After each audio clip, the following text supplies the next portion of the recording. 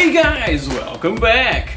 The new year is at our doorstep, such as the world's greatest off-road event.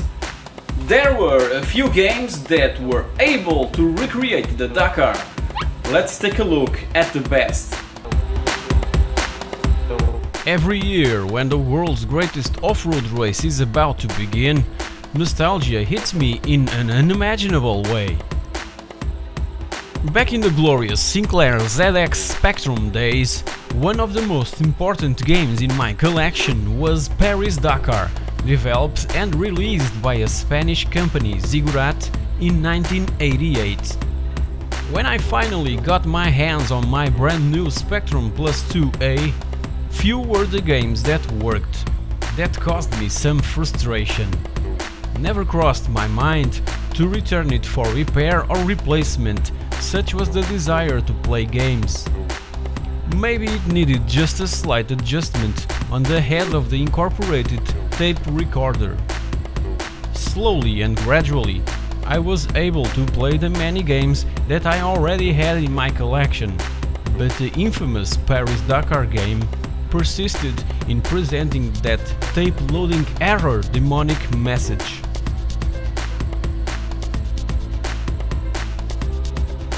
One fine afternoon, I placed the tape once more in the machine and held the enter key just to see what could happen. I couldn't believe my eyes. The game worked. In short, Paris-Dakar in the ZX Spectrum is, until today, one of the most absorbing racing games I've ever experienced. It unfolds in 3 stages: Europe, the deserts of Sahara and Tenerife, bound for Dakar, being each step an incredible challenge. The roadbook had the correct directions to take: 5 kilometers to the north, 2 kilometers to the east, 15 kilometers to the south, etc. We must reset the partial kilometer counter after every change of direction to get it right. Much attention also to the level of water, state of the gearbox and the fuel tank. Along the way there are areas of supply and repair for us to stop, but even with all these precautions, reaching the checkered flag intact and well classified was almost impossible, but achievable. Every time the game is loaded, the circuits are randomly generated. This means that we could never know to which way was the first curve. In that time, this simple feature was enough to keep me hooked to my Spectrum, making its longevity almost endless. And even after a withdrawal, the mere label "Game Over" was not enough for the programmers from Ziggurat. Thus, when we press the quit key, a helicopter appears on the screen, picks up the pilot and disappears in the horizon. Simply brilliant.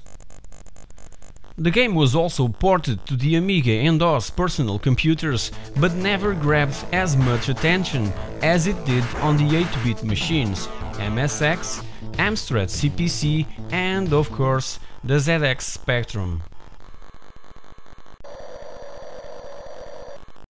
A year later, in 1989, the arcade saloons received a 3D rally racing arcade game entitled Big Run, Jaleco's attempt to take down Sega's famous Outrun. There was also an Amiga and Atari ST port and, as well, a slightly newer version for the Super Famicom in 1991, but I believe that this last one was only released in Japan.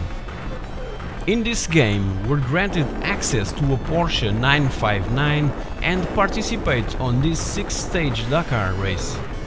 The other opponent's cars that we can also find in Africa's natural terrain depicted in this game resembles the Peugeot 205 T16 and the well-known Mitsubishi Pajero. There's a little nice feature incorporated in the cabinet: a horn that we must sound when we're planning to overtake other cars. That way, they will allow you to pass. Otherwise, Gandalf appears and You shall not pass! Just joking. In 1990, there was a title for the Commodore Amiga and Atari ST named Paris-Dakar 1990. That the only nice thing to watch was this babe showing her nice attributes.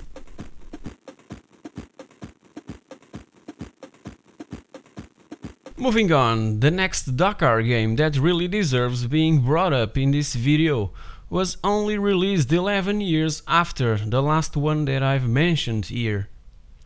From the developer Broadsword Interactive and publisher Acclaim came Paris-Dakar Rally in late 2001, where we've got the chance to participate in this mythic off-road event with a dirt bike, ATV, dune buggy or SUV.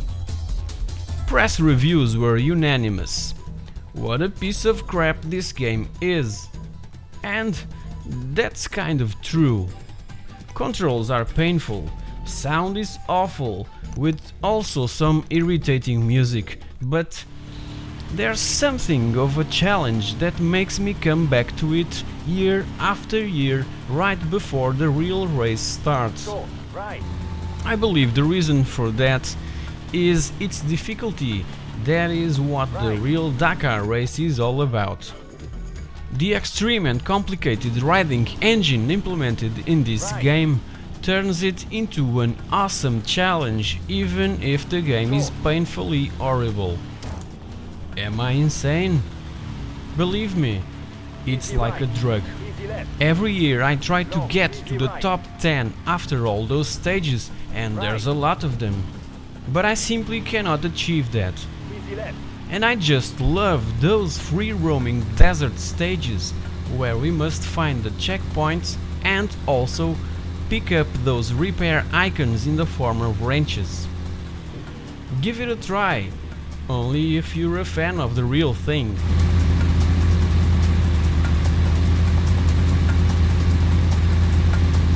Two years later, in 2003, Acclaim decided to develop indoors and release another Dakar game.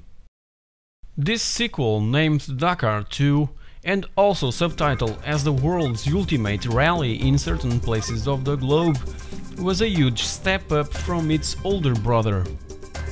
It has pretty nice graphics and music, but sound effects could be better. Another not so good feature is the fact that in one stage our co-driver is a girl and on another she changes her voice and sounds like a man. Isn't this kind of weird? Again, the desert free roaming stuff is what makes this game so enjoyable. Those are beautifully designed and gameplay on these special stages are so freaking awesome. And we need to be extremely careful to avoid rocks, grass that hides nasty sandbanks, etc. Unfortunately, this good stuff ends really fast, cause stages are quite short in length and the clock is ticking. Stage complete. There's the mighty trucks, SUVs and dirt bikes to pick and embrace the desert, but I found the SUVs and pickups the more suitable and an easy way to finish victorious in this 12-stage race that you can complete in about 15 minutes. This game was intended to appeal to the arcade racer and simply accomplishes it very well. Aside from some walls in a couple of stages that works as some kind of a magnet that insanely attracts our vehicle, this game is quite enjoyable to play, but don't expect it to have a Colin McRae or Dirt type of gameplay. It's really far from there. Once again, play it if you're a real fan of the world's greatest off-road event. Medium left flank.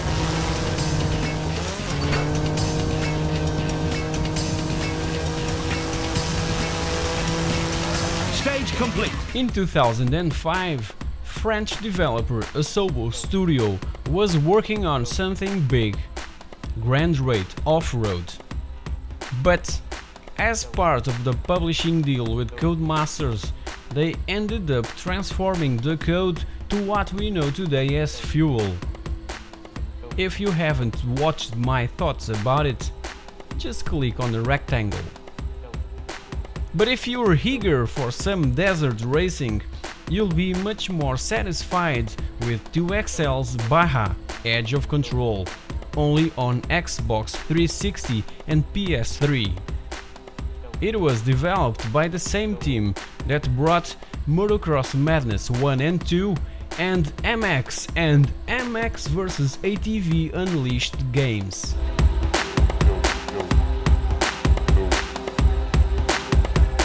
Hope you enjoyed this episode of the PixelThing, where we took a glimpse at the most relevant Dakar-related games that somewhat, since 1988, pleased the fans of this awesome off-road event.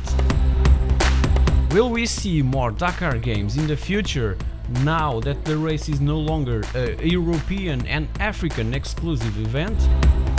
Will the next dirt game have some desert racing stages or championships? I would love to see these questions answered.